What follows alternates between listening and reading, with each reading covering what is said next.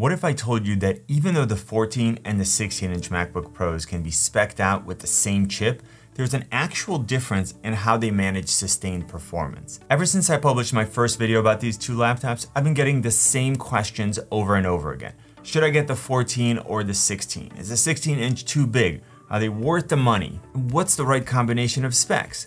All of those are really good questions. There was one unexpected result when I tested performance. I have the base models of both right now, and I also have fully spec'd out versions on the way, so you'll see some comparisons very soon. When I first saw these two and I was trying to choose which one I wanted, I thought 14-inch all the way. I mean, the 16-inch, it's a monster, it's just too much. When I want a laptop, I want something that's more portable, and I just wasn't sure that I would want to carry this big and heavy laptop with me. But being the good little tech person that I am, I wanted to be able to provide you with some more insight, and I decided to take a look at both. So from a design standpoint, they are virtually identical. Obviously, the 16-inch is bigger and it's actually slightly thicker, but if I showed them to you without context, you wouldn't be able to tell which is which. Both have a much more boxy design than the 13-inch M1 MacBook Pro. Both are heavier, and you're definitely going to notice that if you're upgrading. So the 14-inch weighs 3.5 pounds or 1.6 kilograms. And the 16-inch is 4.7 pounds or 2.1 kilograms. So they pretty much make the 3-pound M1 MacBook Pro feel like a MacBook Air. But the point of these laptops isn't to prioritize convenience. It's to pack as much power and efficiency as possible into a laptop. And to that end, I would say Apple crushed it. Look, one of the things that absolutely drove me crazy about the 13-inch MacBook Pro were the ports. Having a Pro device with only two Thunderbolt 3 ports and a headphone jack just wasn't good enough in my opinion, especially when you had to use one of them to charge the laptop. Well, all of that is a thing of the past now. Both of these models have 3 Thunderbolt 4 ports, 2 on the left, 1 on the right, and each one of them has a maximum transfer speed of 40 gigabits per second. On top of getting an extra port, we can now charge these laptops and connect accessories from both sides, which is something that I wasn't able to do with the 13-inch MacBook Pro. On the right side, we're also getting an SD card slot, which a ton of creators are gonna like, and there's an HDMI port that you could use to easily connect to a monitor, projector, or a TV.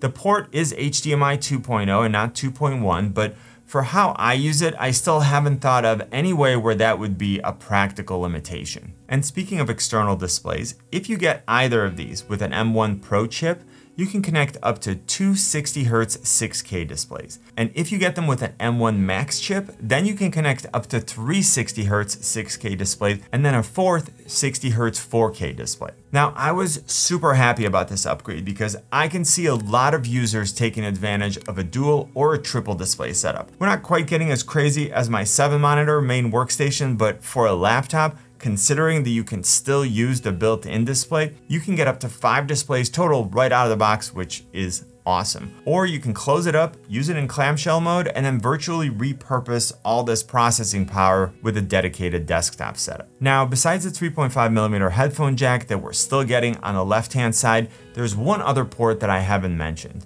MagSafe. Like, to me, again, this is a sign of a Pro device because it means that we have options.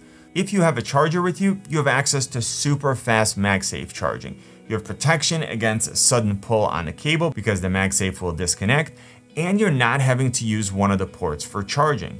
If you're in a bind and you don't have the power adapter with you, then you can still use any of the 3 Thunderbolt ports to charge. Now, speaking of power adapters, here we actually see a hardware difference between the two. So starting with the 16-inch, you're getting a 140 watt USB-C power adapter, which is an absolute monster.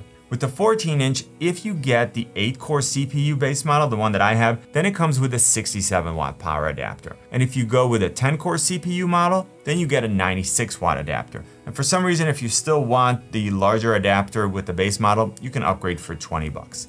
Now I'll come back to battery life in a minute, but let's talk about these displays. So clearly one of the main reasons to get the 16-inch model is the display. It's not the only advantage, but it's a big one. I do my best to read all of your comments, and I got a lot of questions about whether the 16 feels that much bigger than the 14. And the answer is absolutely. The moment you sit in front of it, it's so close to you and it's such a beautiful display that you just can't help but smile. Now, when we look at the numbers, we're getting a 16.2-inch display versus a 14.2-inch display, a resolution of 3456 by 2234, versus 3024 by 1964. So again, it's a meaningful difference. Like if you're watching content, of course, everything is bigger, but to me, that's just a bonus. So when I'm multitasking and I have two apps open at the same time, there's a lot more room for each app. If I'm on the web, I don't have to scroll as much. When I'm editing videos, the timeline is a lot wider and I can see more of the content in each bin. And if I'm editing photos, I always love having as much screen real estate as possible. Now, to be completely fair, coming from the 13-inch MacBook Pro, even the 14-inch feels bigger, but the 16-inch just takes things to a whole new level. And I honestly didn't think that I would like it, because even seeing it at the store, I remember chuckling at the size, but after using this display, I miss it when I go back to the smaller devices. Now, as far as the types of screens, both are Liquid Retina XDR displays, so it's the same mini LED technology that we saw on the 12.9-inch M1 iPad Pro. Both have a maximum sustained brightness of 1000 nits and a peak brightness of 1600 for HDR content, which looks absolutely spectacular. Both are also ProMotion displays, which is Apple's adaptive refresh rate of up to 120 Hz. So depending on what you're doing, the display can go from 24 Hz all the way up to 120 Hz in order to optimize the user experience and maximize battery life. And since we're talking about the battery, the 14-inch has a 70 watt-hour battery, which is rated for 17 hours of video playback. Now, the 16-inch model comes with a 100 watt-hour battery. It's rated for 21 hours, which makes it the highest rated MacBook. Now, this title used to belong to the 13-inch M1 MacBook Pro with 20 hours, but with a much larger battery, the 16-inch is now king. What's great there is that with the 13-inch, I already felt like I never had to charge it, so I'm super excited to see how both of these perform. And I'll definitely include more information in my long-term reviews. Now, I had certain expectations of the keyboard and trackpad, but there was something there that surprised me. Now, both keyboards are the same size and they have a black anodized aluminum well, which I really like because it visually separates the keyboard from the rest of the frame. We also now have a full row of function keys at the top rather than the touch bar on the previous version, and I know that a lot of users are extremely happy about that. Now, the keys themselves feel exactly the same, and this is one of my favorite keyboards on any laptop. But I actually prefer typing on the 16-inch because the entire palm rest assembly is so big that I feel much more supported. Now, I was not expecting this. I thought that the 16-inch might feel a little bit awkward because of the size, but for me, it's actually better. Now, the trackpad is also bigger on the 16-inch. It's kind of crazy. It's like the size of my entire hand, and I think Apple makes my favorite trackpads. You can click anywhere on them. They have pressure sensing capabilities, and these have been super responsive and accurate for me. Now, on the top right of both keyboards, we see the new implementation of Touch ID with a larger key. There's also a divot in the center of the key which guides your finger to the right spot. Now, I really wish that we could get Face ID just for unlocking, but it looks like we're gonna need to keep waiting because the necessary components aren't included. I'm still curious about the width of this notch. Other than the camera and the True Tone sensor, I wonder what else is back there to make the notch this wide. Very quickly, speaking of the camera system, I'm finally happy with the MacBook Pro camera. The one on the M1 MacBooks was fine, and with the image signal processor on the M1 chip, it helped, but it was still 720p, and with so many people having to do video calls, it was time for an upgrade. Now, both of these have the same new 1080p camera, and with the new ISP, it's supposed to deliver even better low light performance. And if you want to see a comparison of the current and previous cameras, check out my comparison of the 13-inch M1 MacBook Pro and the 14-inch MacBook Pro. The speakers were also upgraded, and even though they both have the same high-fidelity 6-speaker system, when you look at the specs, they don't sound the same. So the 14-inch sounds very good, like even better than the 13-inch M1 MacBook Pro, which was already the best sounding laptop that I owned. Having said that, the 16-inch is even better than that. So the sound is warmer, it's fuller, and this is now the best sounding laptop that I've tested. Before we talk about processing power and the differences between the two, I want to talk about the notch because it's been the focus of so many people. So let me start out by saying that the notch is clearly there, and you can clearly see it unless you have a dark menu bar or a dark wallpaper. So if you think it looks ugly and that's somehow going to ruin the user experience for you, don't buy one of these. On the other hand, for how I use these laptops, it's always over the menu bar or a black background if I'm watching content, so it simply hasn't been a real life issue for me. So would I rather have it not be there? Sure, if I didn't have to give up anything, just like with my iPhone, but does it actually matter for how I use these? No. Now, the one potential issue I noticed is that if you have enough menu items to reach the notch, then the notch would actually hide active menu items. The closest that I got was with Premiere Pro, so it hasn't actually been an issue, and I'm curious to see how Apple handles this moving forward. Now let's get to processing power and the differences I noticed in how these two models handle the heat buildup. Now, because I have the base models of the 14 and the 16, they both come with the M1 Pro and 16 gigabytes of unified memory. The 14-inch comes with an 8-core CPU and a 14-core GPU, and the 16-inch comes with a 10-core CPU and a 16-core GPU.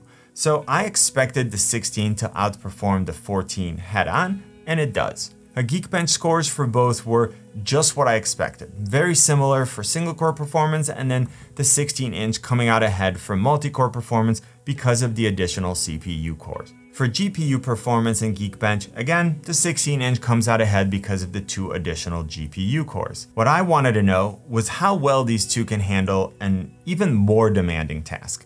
So I used Cinebench R23 and I first got these baseline scores. What's absolutely crazy is that I then ran a 30-minute test. So that's running at 100% CPU capacity for 30 minutes straight, and the results were very interesting.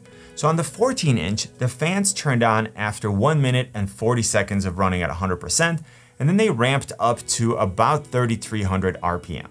On the 16-inch, even with the 2 additional CPU cores, the fans only turned on after 2 minutes and 40 seconds of running at 100%, and then they never went up above about 1,700 RPM. So with the extra heat that's generated by the 2 additional high performance cores, the 16-inch still remained cooler. What's super impressive is that both were able to sustain the same level of performance even after 30 minutes of running at 100% on battery power. All right, so now let's pick the right model based on what you're looking to do. And remember that I have links in the description, which a lot of times have lower prices than the Apple Store. If you're still thinking of getting the 13-inch M1 MacBook Pro, I would highly recommend that you watch my 14-inch versus 13-inch comparison before you make that purchase. If you've already decided that you need more performance or one of the other reasons that I mentioned to go with the 14, here's what I would do. The 16-inch M1 Pro model already comes with a 10-core CPU and a 16-core GPU, and that will be an absolute monster for the vast majority of users. If for your very specific workflow, you're going to gain some performance from the additional GPU cores, then I think the additional $400 to double them from 16 to 32 with the M1 Max is worth it. Now, this is going to be in very rare cases, and those users should already know that they need it. Basically, if you're not sure whether or not you need the M1 Max, you don't need it. Where you may want to put your money is into additional unified memory and then upgrade to 32 gigs. This chip is so powerful that this laptop should last you for a very long time, and you'll never regret having more unified memory. With the 14-inch, you have more options. So if the M1 on the 13-inch is powerful enough for you, but you're getting the 14-inch because of the larger display or the additional ports or the better camera or the external display support, then the base model is just fine. And again, I would consider adding unified memory only because I can't imagine you needing to upgrade this laptop for so many years. If you have the $200 and you want the additional performance, upgrade to the 10-core CPU, which, as we saw, improves the performance by about 33% since you're going from 6 high performance cores to 8. Now that you watch this comparison, you should watch this video right here. Click on my face to subscribe. Hopefully this video was helpful. You know what I always say, buy it nice or buy it twice. Good luck and see you soon.